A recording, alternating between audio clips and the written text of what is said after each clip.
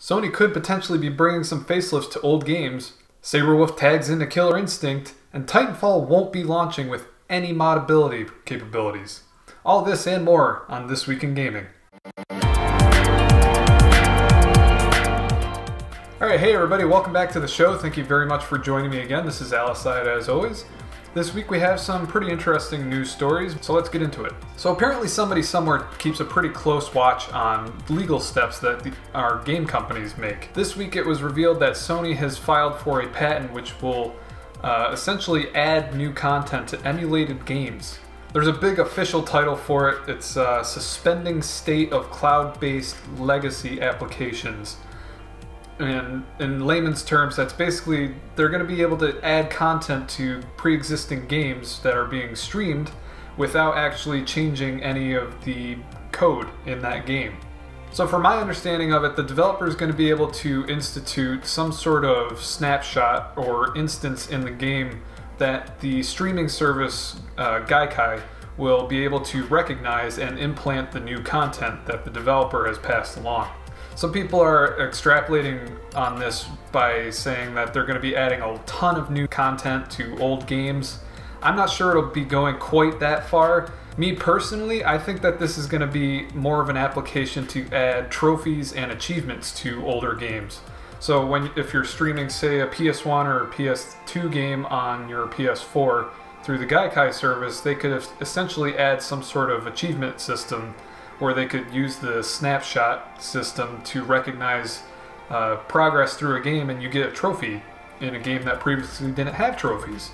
If that's true, and I'm right, I think that's a fantastic idea, because I just recently started trophy hunting myself, and it's quite addictive, and I would love to be able to play some of those older games and attain some of those achievements and show them off, because Lord knows I've played my share of PS1 era RPGs that I could certainly play through again just to achieve those trophies.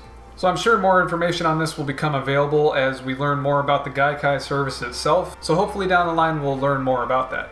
Alright, next up, Killer Instinct just got a pretty massive patch to fix some balancing issues as well as update the character roster. If you're not familiar with the method that Killer Instinct is using, it's basically a free-to-play game where you can buy and pay for characters that you wish to use in-game. If you're unfamiliar with Killer Instinct in general, it's a super fast-paced fighting game with a really in-depth combo system and combo breaker system. That's where the term actually comes from. But the free portion of the game comes in the character that is available for you to use straight away.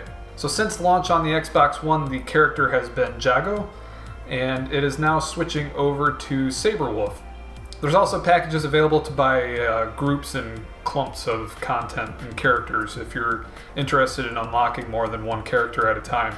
So that's good to know that Double Helix is sticking to their game plan of rotating the free character available to us. One thing that I should point out is even though you may have been using Jago as the free character, that doesn't mean that he remains unlocked for you, so he's going to be going behind the paywall and Sabrewulf will be stepping out in front of it.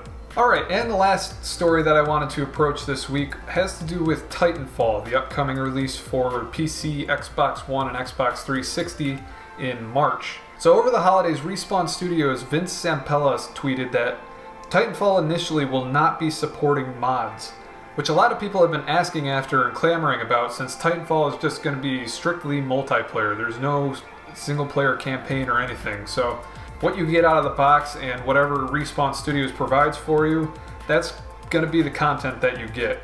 Now that isn't to say that they aren't considering this down the line.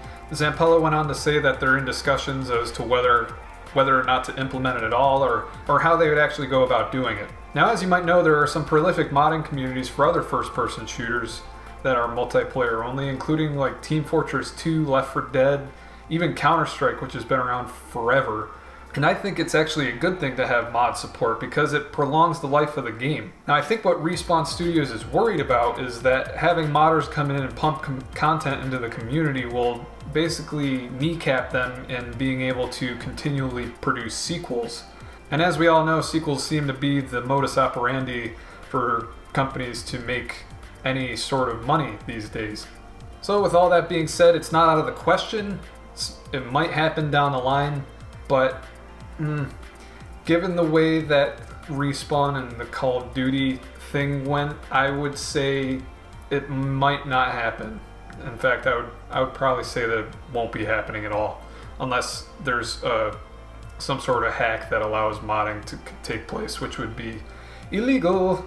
So I think that about covers what I wanted to talk about today. As always, if I did happen to miss any part of these stories, please let me know down below in the comments. Or, of course, if there was some other story that I might have skipped over or didn't mention in my little video here today, let me know about that too. I might bring it up next week. If this is the first time that you're joining me for your week in gaming, please make sure you subscribe so you can come back and join me next weekend. I always update with the news on the weekends from the previous week, and I usually interject some sort of content in the middle of the week as well. I've actually got an idea floating around about a new series called Versus or something along those lines, where I compare two games from either the same genre or the same series and declare a winner somehow, because I think that would be fun in a way, and it would allow me to use a lot more gaming footage that I've been recording. So keep your eyes peeled for that.